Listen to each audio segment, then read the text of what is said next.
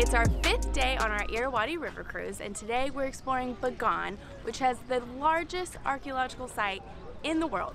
It is 16 square miles and has over 3,000 temples, pagodas, and stupas, and we're starting with the tallest one.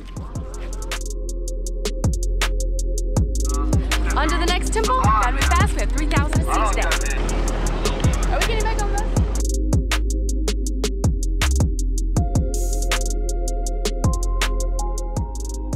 Meet our new friends.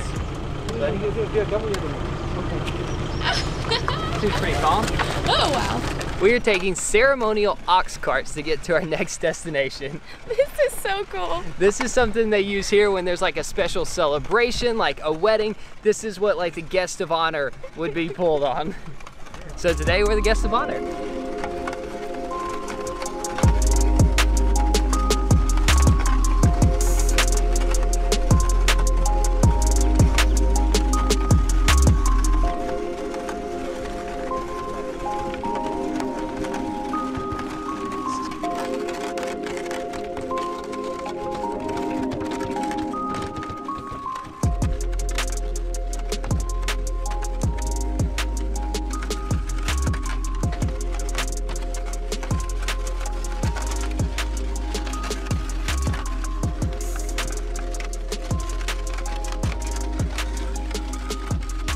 So while we're riding on these carts, it seemed like a good time to share some fun facts with you. We've learned quite a bit about monks since we've been here, and it kind of ties into the ox cart. So every male in Myanmar has to go to the monastery at least twice in their life. And when they go as a young boy before they're 19, they're called novices. And you have to like do this studying and then get approved to go to the monastery for the first time. And when you pass that test, then they kind of like throw a parade for you in the town.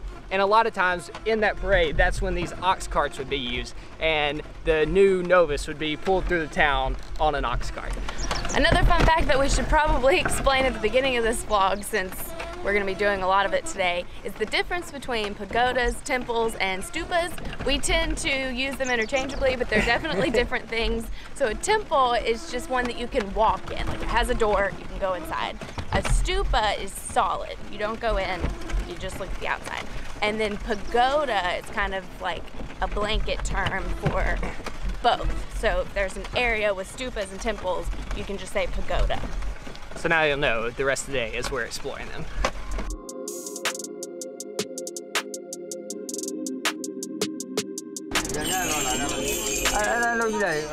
The next temple that we're visiting is known for having the most beautiful plasterwork, and really the fascinating thing about it is just how long it survived.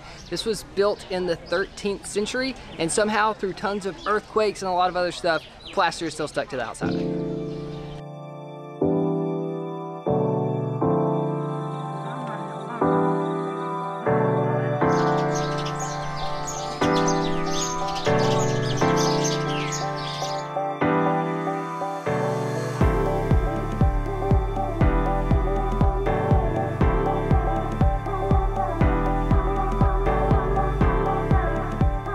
This temple is surrounded by little shops. There's tons of cute stuff, but this one has a lady wearing this around her neck. And I've seen this in pictures before. Apparently a lot of people think it's from Thailand, but it originated in Myanmar. It makes their necks look stretched because it pushes their collarbones down. And I've never actually seen it in real life. But she's so cute and sweet, and she's weaving a scarf. It weighs 8 kilograms. Apparently the girls start wearing them at the age of 9 at 4 kilograms, and then they work their way up. They're just so heavy. It's crazy.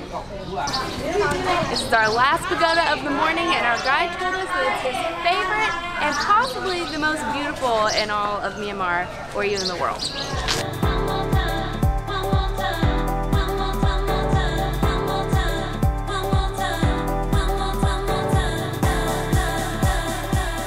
This is one of the coolest things I've ever seen in a temple. So there's this massive Buddha, and when you're standing under him, he looks really serious and kind of mad. And then when you back up to the other side of the temple, he's smiling. Some kind of crazy carving illusion. Our group is leaving us.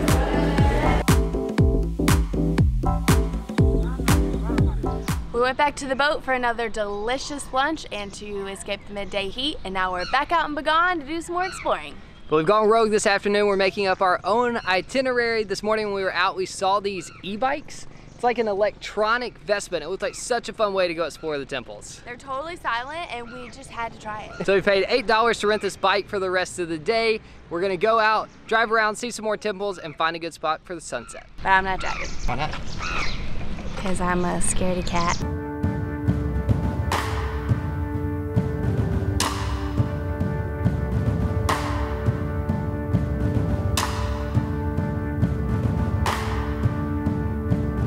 This is exactly what I had pictured when we were renting the bike, saying we were gonna get off the beaten path. It's actually way better than I could have ever pictured. Not even 15 minutes down the road, we ran up on these local herders who had their cows out just wandering around the pagodas.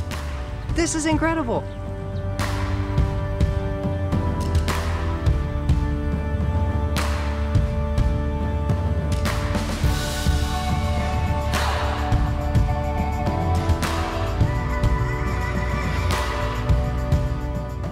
It's crazy how easy it is to just like get off the beaten path away from tourists. Bike's off. We haven't been driving long at all, and we've just been finding these little like dirt paths. They've been taking us back to all of these temples. What we're really looking for right now is a temple that hasn't been gated up. So as we said earlier, they've closed most of them, but we've heard that here and there's a few that you can still get inside and go up to the top and watch the sunset. So we're kind of like running in and out of a lot of these temples looking for an unlocked stairwell.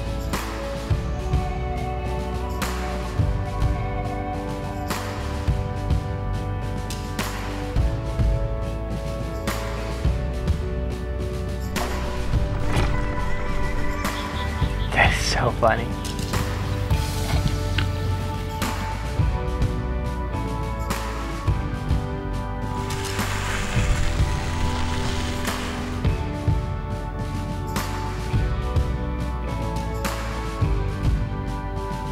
We did it. We have found the super secret sunset spot. Check it out. Yes. So secret.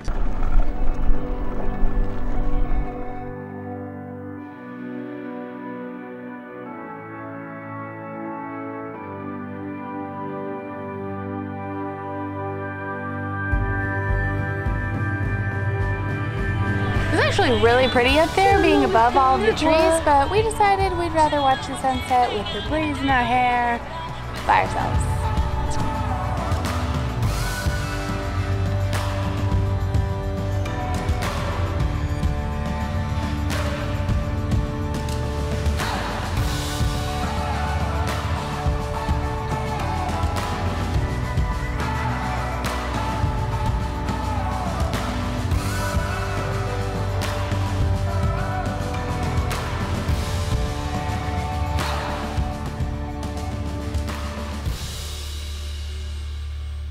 Oh my gosh, that is the closest that we have ever come to losing the drone. We were getting these cool shots where it was like driving behind the Vespa, and then I didn't realize how far away from the home point we were, and then I couldn't find where it was in the air, and the only way I knew to get back to it was to drive it to the home point and then try to figure out where we started from. And literally, as we pulled up, it was like landing. So it was just about to land in the middle of this field.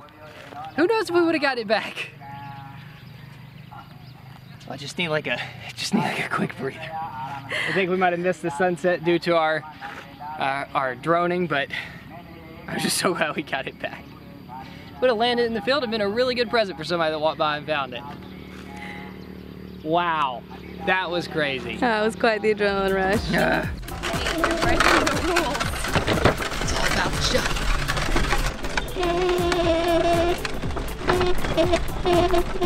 They're getting much faster. No paparazzi, please, babe. No paparazzi. It doesn't have enough power.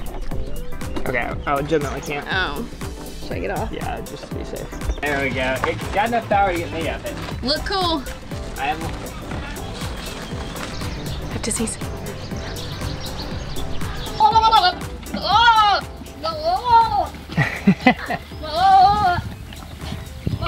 Those sounds are so funny. They sound like people. They really do.